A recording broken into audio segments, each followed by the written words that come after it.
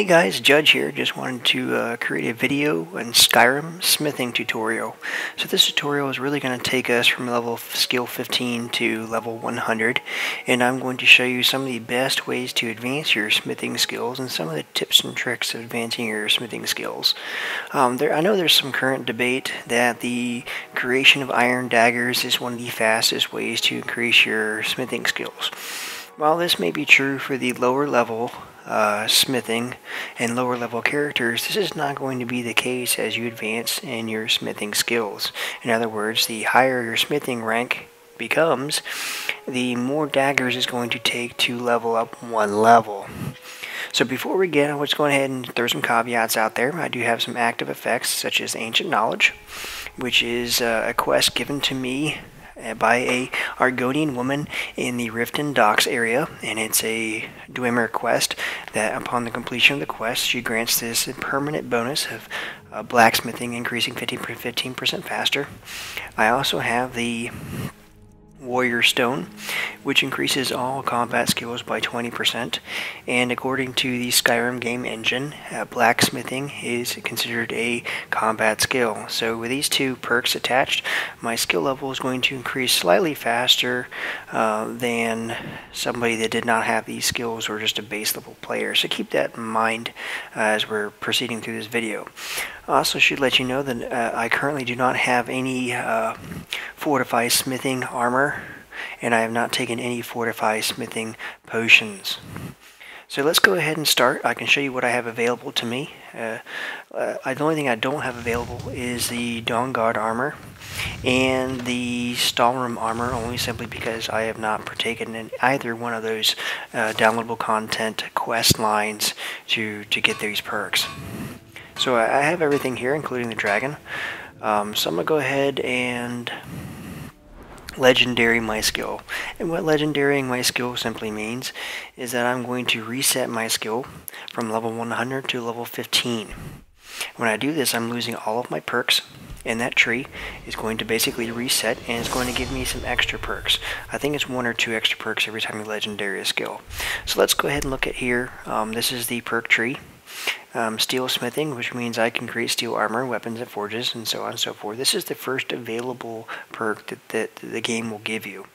When a blue orb shows, or it's a blue star, because it's a constellation, this means that we have met the requisite skills level to purchase this. So I have 11 perks to increase, so I'll go ahead and select this one.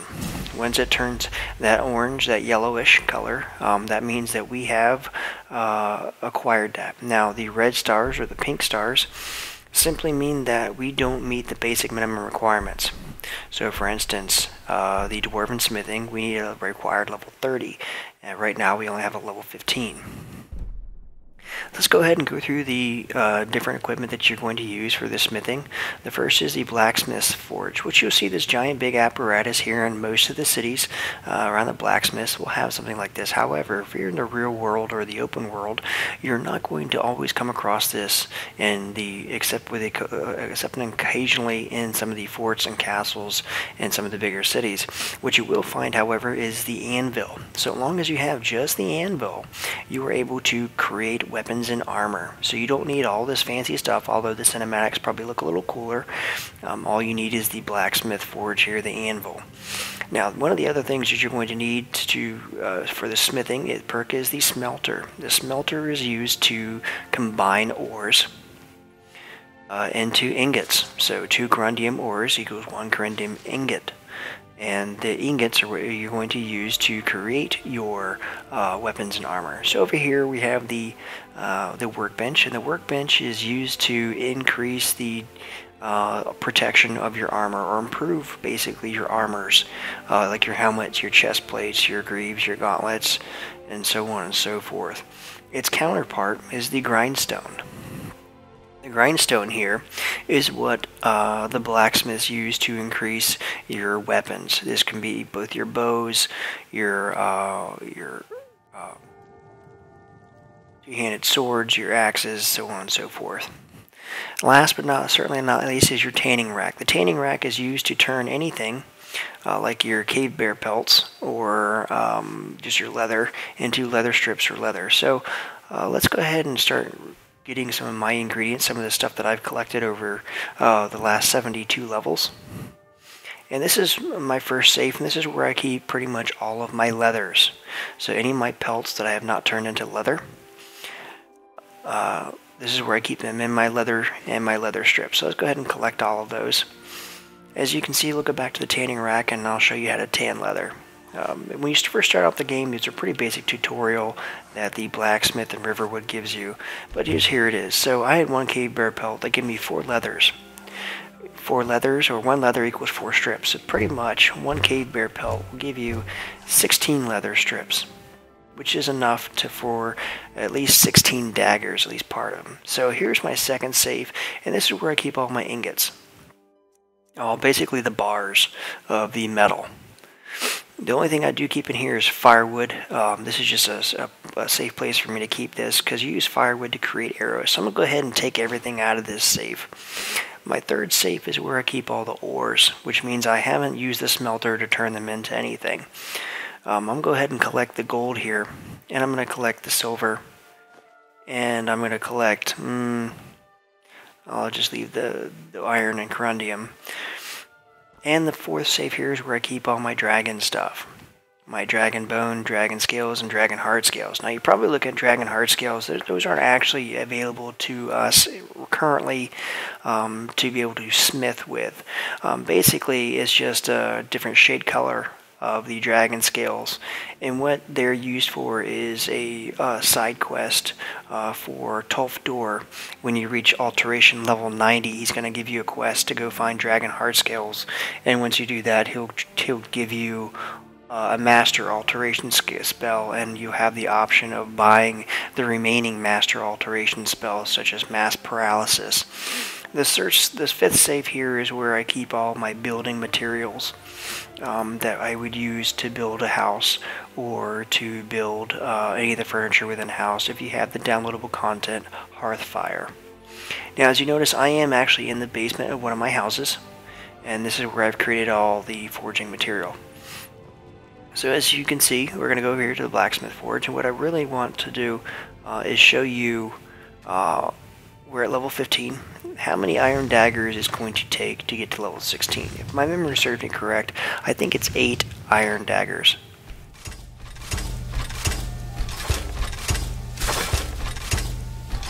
Yeah, 8 iron daggers to get from 15 to 16. And that's pretty impressive, but you can imagine if you're going another 85 levels or 84 levels, that is going to take you a little while to get to level 100. And as you progress, it's going to take you more and more daggers to complete the next level. So pretty much anything that you make, the next time you make it, it's going to be just slightly less than the previous time. So it's going to take you longer. And we'll go ahead and demonstrate that here in a little bit. So I'm going to go ahead and use the smelter. And I'm going to melt down some gold ingots here. As you guys, I saw, had 23. And then I'll have an extra one left over, which is fine. And then I've got some silver ones down here. Unfortunately, one of the only weapons in Skyrim that is produced that we cannot create are the silver swords and the silver battle axes and the silver two-handed swords.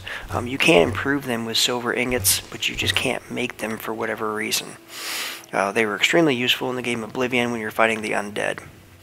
Anyways, let's go back to the blacksmith forge, and I want to show you that as a low-level character or low-level smithing, that jewelry is one of the best ways, if not the fastest way, to level this skill up. So let's go ahead and go to the gold necklace and see how many gold necklaces it's going to take to get up to level 17. So even at 3 gold necklaces, we're just at level 17, so the fourth one here, as you can see, put us over. So 8 iron daggets or 4 gold necklaces. So you can do the decision of whether you want to go the iron ingot and leather strip route to make the iron daggers, or if you want to get these precious metals and use those. So but if you want to use the precious metals, here's what we're going to do. When you first start out, you're going to go over here to Markarth, which is the westernmost city in Skyrim, and then you're going to travel east to the right here, to Kolgisker Mine. Kolgisker Mine is a gold mine, and it is currently filled with Forsworn. And so what you'll need to do is you'll need to clear out the Forsworn, then you'll be able to have free reigns on the gold. Now, if my memory serves me correctly, it takes about 30 game days for the gold to replenish. Now, the ticker starts over if you visit the mine too early. So if you visit the mine on day 27, the ticker starts over again, and you have to wait another 30 game days. So just be cognizant of that. Pay attention to that when the last time you visited one of these mines. So let's go down here and go back to the jewelry and select one of the jeweled jewelry. So we'll go to the gold, the emerald ring right here. When you add the precious gemstone to the creation of jewelry, your smithing will increase much faster than just the creation of a jeweled necklace. So look at the jewel. Let's go to the necklace and see how it increases to halfway to level 18. And let's see if we can't get it all the way to 18. Okay, so we're just past 18. So now look at the emerald ring here. The emerald ring took us almost all the way to 19. So one jeweled ring took us up almost an entire level. It's probably at about 75% of the level. So as you can see, we're going to go ahead and run through these jeweled items here and increase our blacksmithing skill as much as we can here.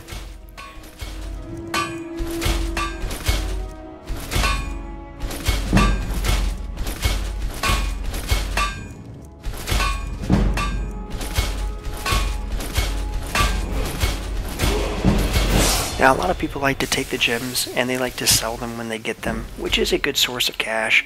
But when you get a flawless sapphire and you put it onto a silver ingot and make a silver sapphire necklace, you're going to get more money out of it anyways, and you're going to increase your smithing skills. So you might as well just go ahead and save them so you can ante up your smithing skills and get a little more money out of them than just selling the gemstone by itself.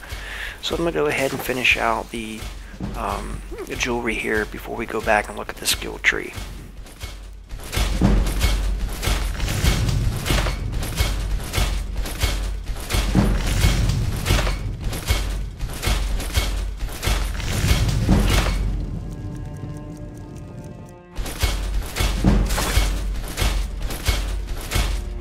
Some of you are probably wondering where I've got all this material, and it's simply because I've hoarded it over the last 72 levels.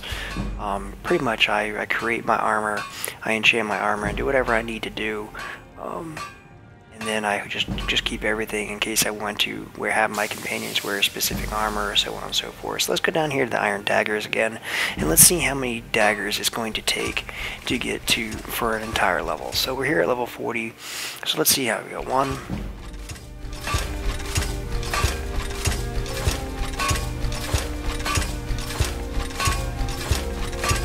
okay, so if my math was correct, it took us 14 daggers to get up to level 41 from level 40, as opposed to level 15 to level 16, where it only took 8 daggers. So you can see it's taking a little more daggers to get up that level. So I don't really suggest that you continue making the iron daggers. I think the iron daggers are attractive because of the minimum amount of requirements it takes. The iron ingots and the leather strips are two of the most common resources you can use for the smithing, which is why a lot of people like favoring the iron daggers, because they're relatively cheap to make, but it's going to take you a lot longer. So let's go ahead and look at our skill tree.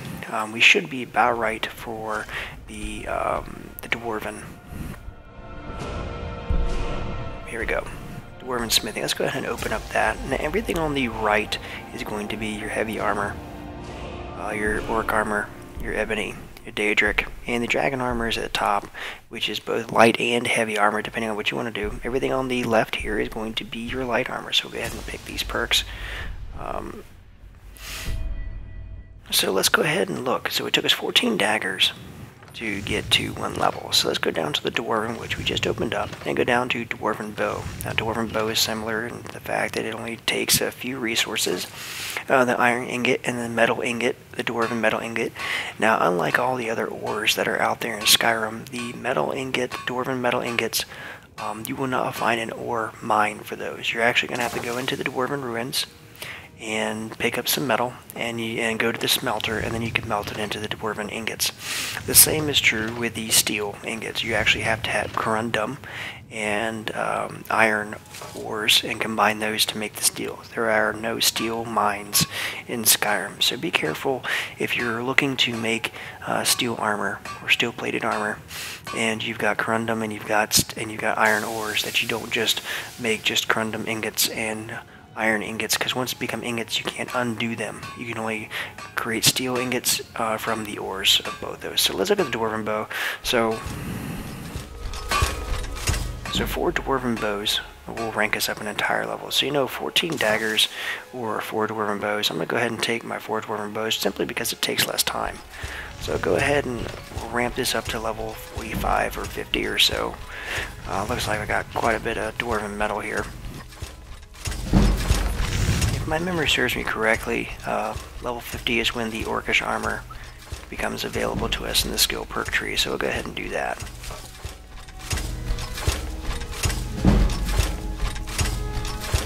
Alright, so we're already at level 50. So we're halfway to our goal of 100, so I think we're probably going to make it. So as you can see, the steel plate and the scaled armors became available to us in the light armor tree, and the orcish armor became available to us in the heavy armor tree. Let's go back. Now if you notice that we were creating the bows, and they hopped up our levels pretty quickly, but let's look at the dwarven armor.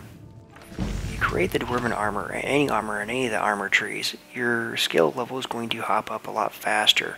Now part of it is simply because it requires more resources, and this really detracts a lot of people from wanting to create a bunch of mass production armors, simply because it takes up a lot of resources. But I've gathered enough resources for this video, so I'm not really too concerned about the replenishing of my resources. So let's go ahead, and you can see 3.5, almost 4 armors will get us an entire level. So let's go ahead and bring this up to level 65 or 70 or so.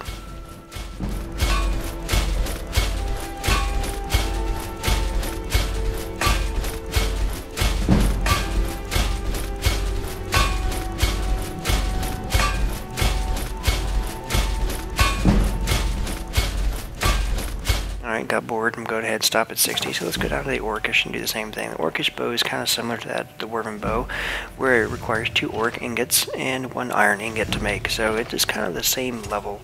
As you can see, it doesn't really move my smithing perk up a whole lot with the creation of the bow.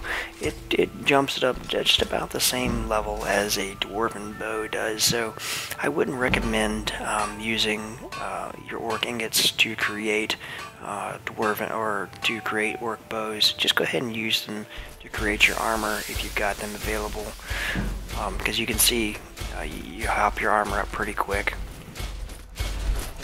We should land right around 68 or 69 by the time that we're done, maybe even into level 70 by the time we run out of orc ingots.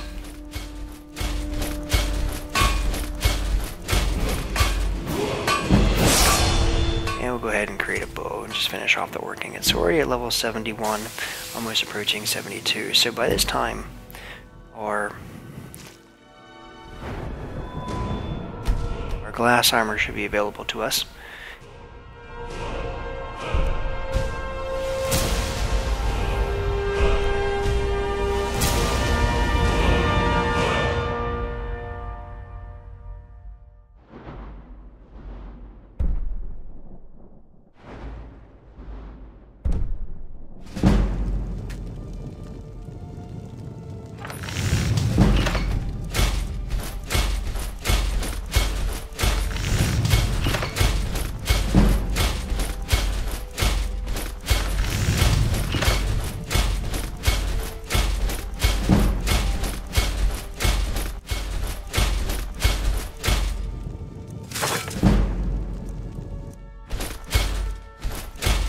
You can see it increases just a little bit faster than the dwarven armor at this point. Let's go ahead and bring this up as high as I can.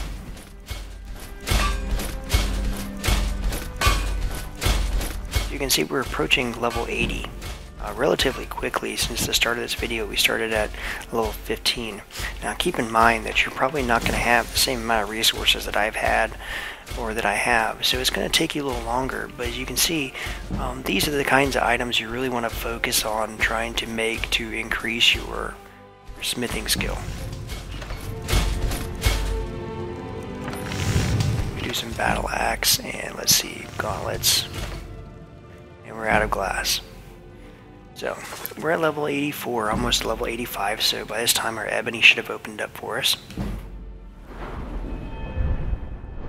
Now the thing about the ebony and the daedric armors is they both require ebony metals. The only difference is the daedric armor actually requires the Daedra heart. Now the Daedra heart, there's only a few places in Skyrim that you can find a Daedra heart. One of the best places, the alchemy shops. They don't have them often, so when you do run across an alchemy shop that does have a Daedra heart, I would go ahead and pick it up and keep it in your inventory and store it in whatever safe house that you may have. So let's go down here to the ebony, and let's go ahead and look at the bow. Unfortunately, it doesn't require any iron. It just 3 ebony ingots, and ebony is one of the rarest metals that you're going to find in Skyrim. In fact, the only place that you have an ebony mine that has a plenty amount of ebony is outside one of the Orcish strongholds, just to the southeast of Winterhold. So let's go ahead and go to the armor here and create some ebony armor. This should bring us pretty close to level 92 or so, maybe even a little higher by the time that we're done with this. Now, there's a lot of people that like to use the training, like the Forge Master and Whiterun, the Grey Mane, and you can use training if you'd like. Yeah, for me, I think it's a waste of gold, especially with all the amount of resources that you have in the open world in Skyrim. So there really isn't a need to do it. I would save your training for skills such as the restoration or destruction and the magic skills, or perhaps if you don't like to pickpocket, use those skills there, because those skills are a little tougher to develop for novice players. So I pretty much run through everything up to 96, and I'm out of ebony. And I probably could go to my little storage and get some ebony ore and turn it into ore and create some more. But what I'm going to go ahead and do is come down here to Nordic, see what I got here available that I can make to get us up to 100. So let's see if this is going to hop us up any a little bit. So we'll go to the great sword. It does a little bit better, so we'll do that.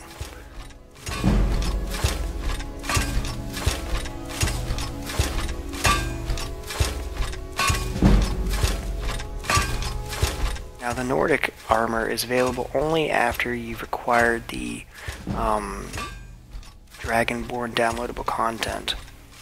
So I'm going to go ahead and stop here at level almost 100, because what I want to show you is that the workbench and the grindstone will actually increase your smithing skills. I don't know off the top of my head if it's equal amount as creating your own armor or if it just increases it by a little bit. But if you can see here, I'm going to go ahead and craft some legendary armor and do this twice, and it looks like it brought it up to my 100 where I'm looking for. Now level 100 is the highest level that you're going to be able to get just based on the tree. So let's go ahead and look at the tree, and as you can see, we blew past the Daedric armor, which was level 90, and now the dragon armor is available to us at level 100.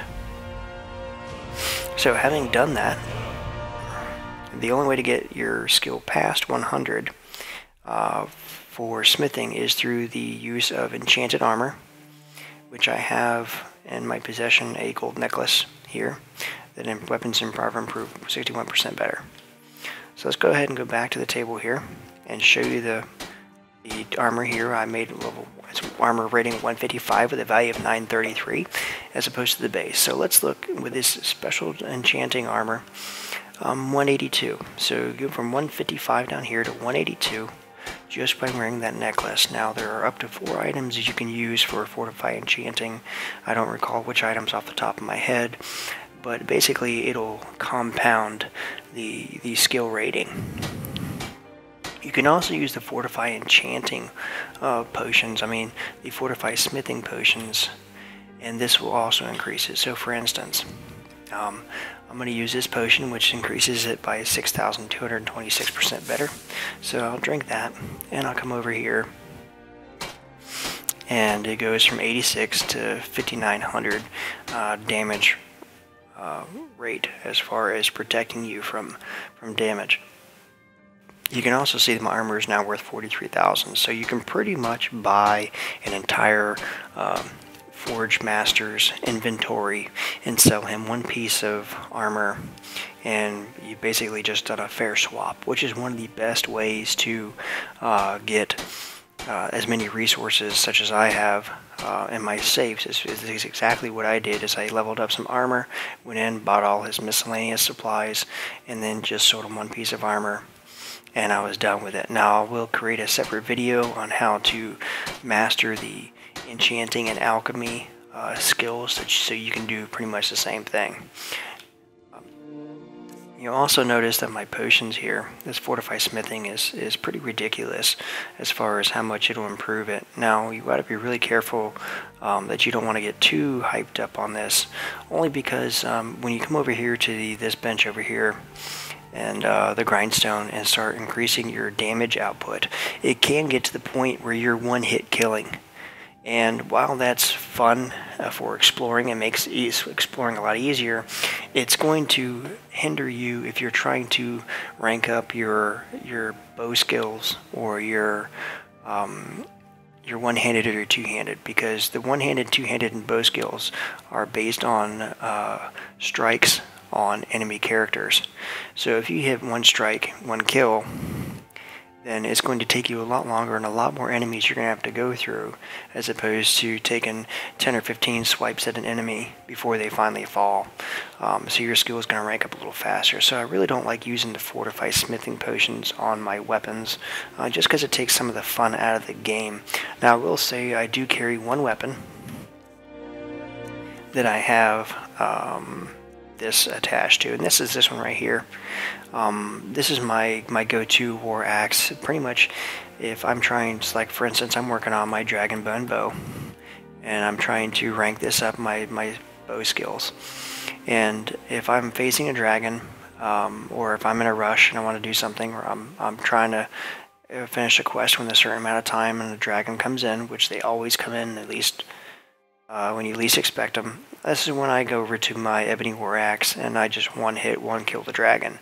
So just keep one on hand if you have to play that way, just for saving yourself some time in the long run, so on and so forth. So that's pretty much the smithing, the ins and outs of the smithing, how to rank up your character pretty quick in the smithing industry. As if you're a new player, this is one of the skills that I certainly would think that you would need to focus on. Number one, it ranks up your level a lot faster for a low-level character, and with the increase in armors and weapons, you're going to be a better defensive position, and you're going to be a better attacker. So you're not going to die nearly as quickly as if you were to focus, let's say, solely on some of the other skills such as pickpocket and so on and so forth, which will come, which will not be very handy for you if you're in a cave full of frost trolls. So this is definitely a skills that I would work on as soon as you can, and just take some of the tips and things that you learned here. And if you like the video, just hit like and subscribe to the channel, and I appreciate you watching.